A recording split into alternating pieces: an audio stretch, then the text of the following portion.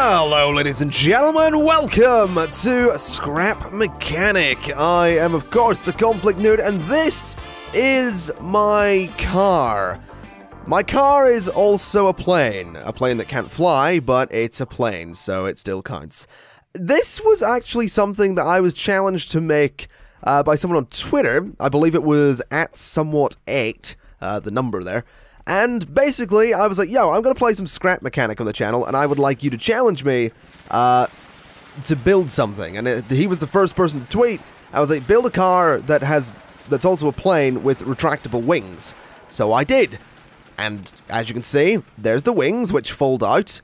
We have jets at the back, which are for a general bit of boosting. We have other jets as well, which are for more boosting, but if we turn those off, I can show you some little details that they do.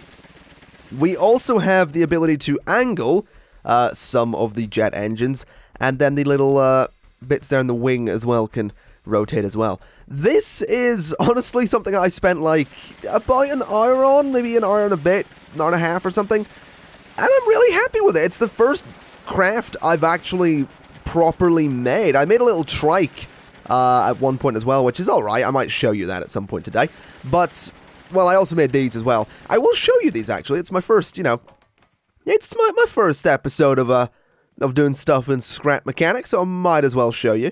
What I will do, though, is just take something out of my hotbar so I don't have anything in my hand. So this was my, sort of concept, unfinished concept, but a concept nonetheless, for basically a house that can completely fold away and open on one side. I know the opening on one side's a little bit unnecessary, but all of these walls sort of fold away and go, well, against the main walls, and then this one just opens up, which, I mean, it's not all that exciting, but it's cool nonetheless. This was like the first thing I made using the, whatever the balls they are called, the bearings, which we will get to, and I will explain how those work. This is just a door that opens up like that. You can't close it on the other side, but, it's just, again, another attempt at working with bearings. I will very quickly show you how bearings work. They're basically pivot points. So what you would do is you'd have a surface like this, for example, and say I want to make a door. So we'll have a wall that comes up like this, and we'll have a wall that comes up like that. And if I put a bearing there, and then I build off of it, it needs to be the first point I click. So click on the bearing and drag. This is now a door, which I can't push with my face, but I can use a control block, which is this thing right here, so we'll just chuck it there. A control block combined with a switch. So what we want to do is get this tool, so we can connect the control block to the bearing, then the switch to the control block, and then if we look here, we can see we've got a blue arrow and a red arrow. Blue is positive, red is negative. So in this case, I want the door to open that way. So we click on the control block, and we want it to go negative 90 degrees, because negative 90 degrees is, it's currently facing this way, it will be facing that way. So if I then go ahead and press the button, the door will open. And this is basically how I've created everything on this. So if you have a look here, this is the way the wires are working for this door. This is the wires for that door. We'll show you the wires for the little house as well. You can see there, it's one switch to all of those bearings. And by the way, I'll show you, I'm going to try and do this without spoiling anything. You notice here, there's all of these different sort of positions that I can change numbers in. Basically, this is a sequence. So the first thing that's going to happen here is this column, which is the first part of the sequence, which is that these three will rotate 90, minus 90 first. So those are the three walls inside. Then these are the two main walls on the exterior of the building. So it's those two bearings there, those two sections of wall. So using that kind of thinking, I made this, which, I mean, this is using more than just some bearings. There's connections to from steering, there's connections from the engine, but there's a lot going on here. There's 3 control blocks back here, which do a bunch of different things. This first one is all for the wings, so that swings the wings out and then tilts them. This control block, I think, is what is... Yes, that pivots the engines here, so the 4 pivoting thrusters, and then this control block is for something else as well. I think that control block is for the little flaps on the wings. So that's what those do. There's also a control block at the front, which is to give me access to my engines in case I want to change the amount of power that goes or comes from those. And then we have these switches which do various things. They're all linked to the control block. And then we have those linking to the seat, which is how all of this works. So I can press the switch like this to swing my wings out. That got a little bit glitchy there. That's okay. I can do that, or I can get in here and press 1. So that's basically how that works. And that's how all of this works. There's a lot of different timings going on in this for every little bit. I don't think there's all that many timings on this one. But yeah, there's a lot of timings on this. There's different things going on. There's all the steering for the front wheels, and then there's different things. The suspension back here, for example, I have decided is a little bit too soft. So I put these blocks in here, which will collide with those ones, meaning the suspension can't completely compress. But basically, long story short, this took way too long to make for something that doesn't actually work the way it's supposed to. It was supposed to fly, and it doesn't. Also, what is up with those wings? Oh, there we go. They're being a little bit weird. They don't usually do that. I guess they're getting stage fright, but it's fine. It's completely fine. We'll go ahead and tilt the engines there, and we'll bring the flaps up a little bit. I don't think this game actually has the physics to realize that those flaps should be creating a bit of lift, but that's fine. Same with the thrusters. I don't think the game is necessarily registering that those wings should be providing lift, but it's completely fine. We'll go ahead and turn on the initial boost thrusters and gain some speed, and then we'll turn on all of the thrusters and see what happens. As you can see, it's not really lifting off. I mean, it sort of is. It tries. It gives it a good go. It's not very successful at all. It's kind of a waste of time because it just doesn't work. Let's go ahead and bring those up and then just bring the flaps in a little bit. It's still completely usable as a vehicle, I will say. Like, it's completely fine. It just doesn't fly at all, which is a bit of a shame. Although I'm very happy with it. I am. I think it looks great. What I will do is I'll go ahead and show you the trike that I made. Well, I say it's a trike. It's technically a kind of reverse trike, but this is in one of the... this is in the world that's generated with the game. I also realized I've set this up wrong. This being the first thing I built, I sort of built it in an incorrect way, because I originally thought what you had to do was switch on your engines separately from your steering. You don't actually have to do that. Also, I'm using an electric engine in this. So what I can actually do is... Oh, that's not good. Is connect the engine to my steering, and what I've now created is something that I can control myself without having to simply switch on the various parts. I don't have to switch on the engine separately before getting into the vehicle or while I'm in the vehicle, so that's quite nice to have indeed. Let's just disconnect those switches. I don't actually know what I could use these switches for now, because they actually serve no purpose. I guess, I mean, I'm going to try and create something a little bit interesting here. I feel like the front of this vehicle needs to be a little bit lower. So I think the way I'm going to do that is by... I'm going to go ahead and tear out these. Okay, first thing I should probably do is put it up on a lift rather than doing it without the lift. So what we'll do is, this is the lift. I can raise it, I can lower it. It's basically how you make a vehicle.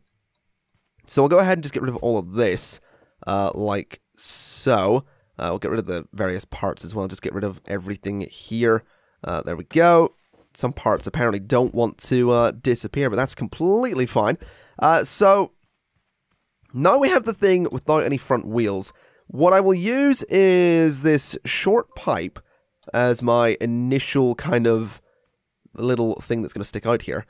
So I want this to have a pivot point there and a pivot point there. Then I'm going to put these pipes on either side.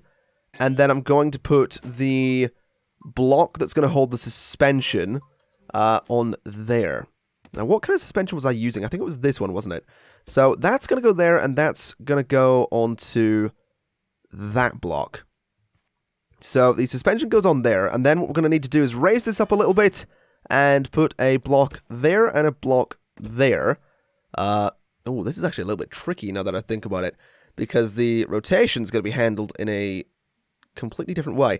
Let's just do another pipe there and there, so that I can get some steering from these front wheels as well.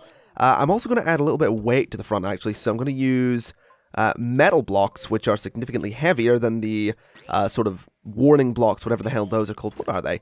Those are barrier blocks. So metal blocks are much heavier. Let me just make sure I did put a bearing there, and put a bearing there as well, and there. So now I just go ahead and put the wheels on, which is fine, and I probably want to lower this down and make all of the needed connections. So from the engine we go to there, and we go to there, and we want to make sure they're spinning the right way, which they now are. We then want to connect the steering to those points. We will test that out in a little bit. And now what we want to do, let's try speaking correctly, that would probably be a good start. We want to go ahead and put in a control block, which is actually going to go right there, but I want to sort of change the rotation to be like, not like that, to be like that.